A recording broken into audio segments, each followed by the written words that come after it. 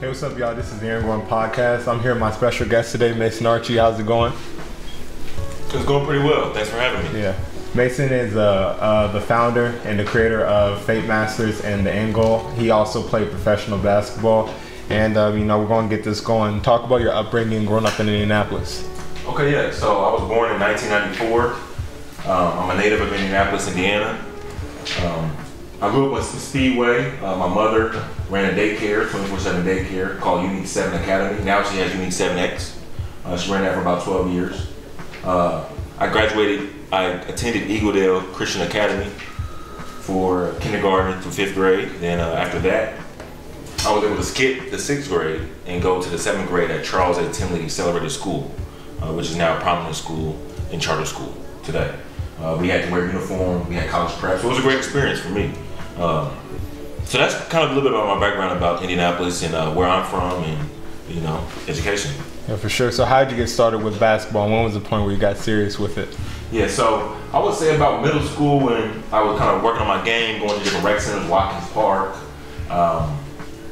Washington Park, just at my high school. And about 7th grade, 8th grade, when I started getting competitive and learning how to actually play by the playbook and different things like that, that's when I decided that, this is something that I really want to pursue at a collegiate level and then on to a professional level. So talk about that experience from playing, a high level Division I basketball and then playing professionally. Yeah, so honestly, it's pretty tough, man. Like, you play Division I basketball, you have one more year coming up at Valparaiso.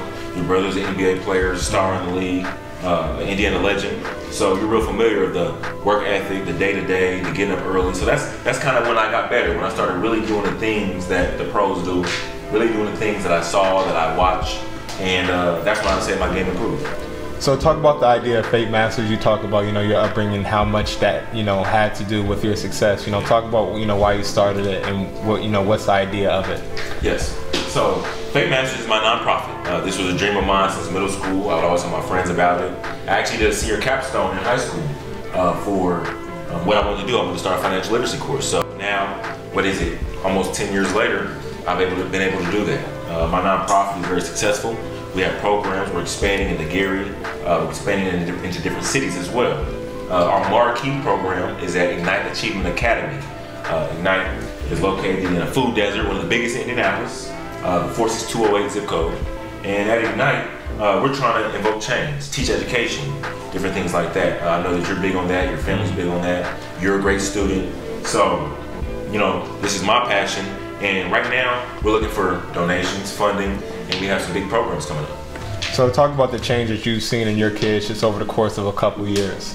So the main thing we're trying to focus on is leadership and responsibility, and also just academic excellence. That's something I learned from Center for Leadership Development. I'm a graduate, I won scholarships from there. Me and my entire family, brother and sister, attended all the programs. So with Fate Masters, I try to evoke that same thing. In the kids, give them inspiration, give them a chance to learn financial literacy, give them a chance to see cool guys like you who are strong academically and strong athletically. That's important for our community to see African American men doing that. So my focus is to keep expanding, and what I've seen is expansion of the kids. So just talking about community for the kids in the community, and where you're trying to achieve in the community through the kids. Yeah. So through the kids, I'm trying to just achieve leaders. Build leaders, build them up, give them confidence, give them a hope. Where they're from, all they see are the same things, repetitive things, drugs, alcohol, shooting. They don't see positive role models. They don't see guys that look like you and I that come in suits or sometimes come fly. And that's the things that they're attracted to. So if we bring that attraction to them, then it'll only open up their minds and open up their eyes and give them expansion. So talking about the community, talk about the black community specifically. What are your opinions on it? What are some of the things that you feel are going on? Yeah, well, more immediately, these are the things that are going on: riots, inequality, injustices. These are things that have been happening to the black community for a long time. Back in 2018, when I was a part of the Bill Benjamin for Sheriff campaign, these are things that we were invoking in the community. We want change. Change and unite was our slogan. So I was on the marketing for that. I will also be on the marketing in about 3 years when we run again.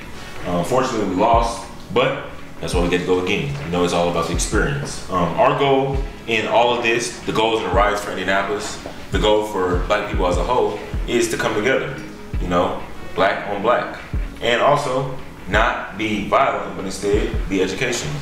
So what do you think the goal of it is? What do you think needs to change in our society? Now, I wouldn't say it's necessarily anything that we can change because it's all systematic. All we can do is be the best that we can do day by day. That's all. So what do you think could change within the Black community in general? I would say education. This is why I brought up Fate Masters. This is what gave me the idea to create a nonprofit that's profitable, that gives back to the community, and that creates programs. We have SAT prep coming up in July. Any kids that are trying to get to college, we can start SAT prep as young as 5th grade, 6th grade, 7th grade, 8th grade. It doesn't matter. We just need that every year. It's not going to be expensive. It's affordable, and we'll have certified SAT prep teachers as well, instructors. So that's important. So how important do you think Black culture is in Indianapolis? So I would say Black culture is very important. Indiana is a Republican state. There are many of us. You have Gary, Indiana. You have Indianapolis. You have speckles of Black people all throughout the state. So it's important for us to all stick together. And as a Black community, it's important for us to be educational, like I said again. You know what I mean? The Black community in Indianapolis is strong. We are persistent. And these are things that we have to use to our advantage. As far as just being aware of our surroundings, working together, and making our dollar flip. As you hear all the time, we don't make our dollar flip enough. So talk about the end goal. We're on the conversation of culture. Talk about what it is, where you're trying to achieve, and what are some of the things that you do. Yeah. So the end goal is something that I really created in middle school. As a brand that I've always had. It's really a mindset more than anything. It's something that my dad taught me.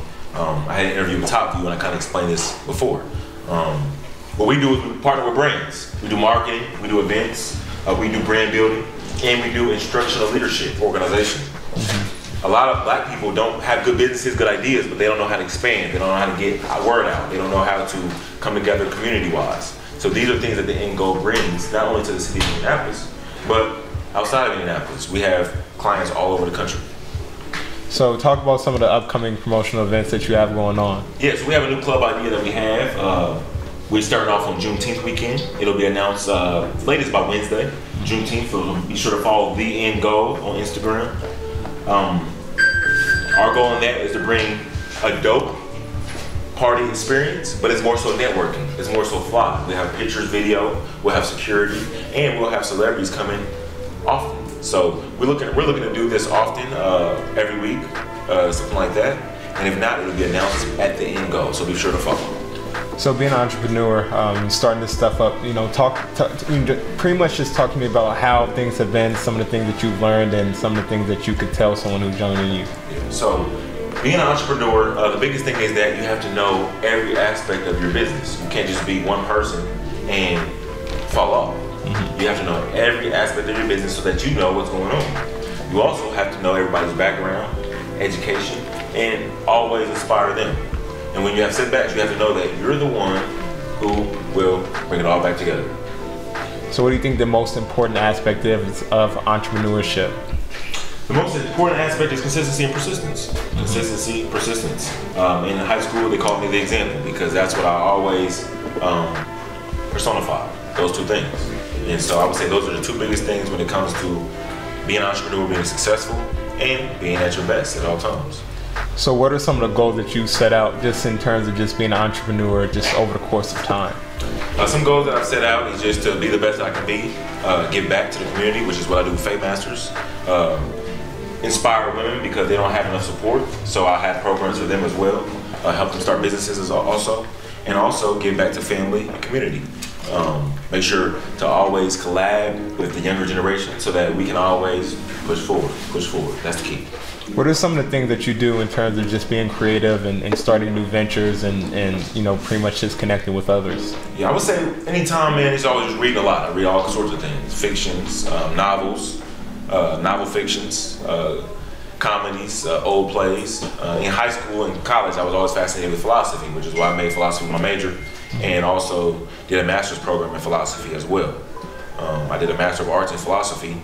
Unfortunately, I wasn't able to finish because I did sign to play professionally in Mexico, but I was able to finish at least 3/4 of the course. So reading and knowledge are things that drive me. So, talk about your interest in Black fine art, what got you into it, and pretty much, where they led you. Yeah, well, my dad, he's a nationally collected fine artist. His name is Mason Archie. You can go to masonarchie.com and look up all of his work. He has all sorts of collectors, people who love his work. He's a master of what he does, and he has collectors all over the country. So this is his passion. I like to support him, and that's how I got my passion for fine art as well. If you like to see any of his work, he doesn't have shows often. We may be having a show in New York that I'm really not supposed to speak about in New York this fall, but if it happens, it happens, and then I'll make sure you have an announcement, and you can go to my Instagram and follow that as well. My father just had actually a really big art show, really well-known art show. It was at the 924 Gallery, with Jay Parnell and Logan, so they were able to do a Black Renaissance sort of thing, but really just for the community, for the Black community, for the white community, for the Latino community, and for everybody to see the beauty in Black fine art. So talking about that, what is your favorite work that your dad has done? I would say my favorite work would be, I would say instead of work, I'll talk about series. A series of paintings are multiple paintings that he does that my dad creates on one subject matter. So I would say The Long Journey Home. It's called Long Journey Home. And that's a series of paintings. He probably has 6 to 10 of those, maybe even 7 to 12 of those. And those paintings are different sizes and different shapes. But they're all talking about the end goal, the long journey home towards the end goal, towards prosperity, towards freedom, towards education, building your mind, the end goal. Anything that you're focused on, that's the long journey home. And so that's why I'm able to connect with that series of paintings the most. So just talk about the advice that you would give to another college athlete. Yeah, so any college athlete, I would say focus up, because right now the next move is paying student athletes. So if they're paying student athletes, then that means you have to think ahead. And so that's what the Ingo Sports actually does. We're working with athletes on building their brand, helping them with training, and building their future up, so in case they can't play sports, they have other options, which is what I prepare for. Mm-hmm. So where do you think you're at today, and where do you want to be in terms of just everything that's going on just in your life in general? As far as everything that is going on, man, I'm pretty satisfied, but I'm not. I want to keep working hard, keep building my programs, and keep being respectful to others, and just working on being humble. My biggest thing is giving back, and so that's what my family's about, and that's what I'm about. You talked a lot about your family in this podcast.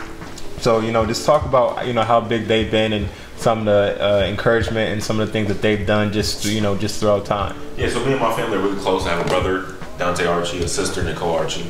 My sister's at Howard University. She'll be graduating in a semester or less.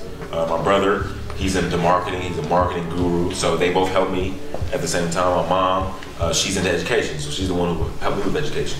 As I stated before, my dad is the master oil painter. So he's a nationally collected artist, one of the greatest fine artists that I've seen, and a lot of people say the same. So because we're all very diverse and have different talents, we're able to all help each other. So, pretty much why have you decided to stay in Indianapolis? Because obviously you've had a ton of opportunity to go elsewhere. You play professionally. You have a lot of stuff going together. Why stay here in Indianapolis? Well, you just said it, man. Like I've actually been other places. I've been in Mexico, Canada, New York, North Carolina for multiple years. I've been in pretty much all 50 states. I've been out the country. So now it's time for me to build at home for a little bit before I expand. LA, Atlanta, different places. So I have a little bit more work to do here on top of getting ready for law school within the next 6 months. So that's what I've been working on the heaviest, and that's what everybody can expect from me soon. For sure. Well, thank you. We'll take some questions from the guests. All right, welcome back to the Aaron Podcast. On this segment, we're going to have some of our guests ask us some questions. All right, so this is a question for you both as entrepreneurs and both building a brand around each other. I want to get to kind of know what are some of the failures as an entrepreneur that you guys have, the different ideas, and how did those failures teach you guys to kind of bounce back or kind of innovate your new or more successful ideas? For example, your podcast and your different things with Fate Masters, because I know that's not the only attempt at something that you've done that's similar. Absolutely. But definitely more you're successful, and then you'll continue to grow your brand with your podcast. So with me, obviously podcasts they're numbers driven. So for me, I like to look at numbers when it comes to the clicks that it's getting, the views, the comments, and I think for a lot of things, it's very similar to this Instagram. The more likes and views that you get, Obviously, the better that you do in terms of just revenue that you get coming in. Obviously, getting monetized is extremely hard when it comes to podcasting because there's only so many views that you're going to get if you're not someone that's really huge. So for me, it's kind of a struggle when you think maybe one guest may have a lot of views coming in and you don't get that, but sometimes it's for the good, because sometimes you may have someone who, or sometimes you may do a podcast where you don't think you're going to get very many, or you just do it just because you just have grinded it through, and maybe those are some of the better ones. So it's twofold with that. Yeah, these are the masks that we have coming out. If anybody would like to get any, we'll have them on sale next week. I'm giving out 50 of them. These are made by Undeniably Masks.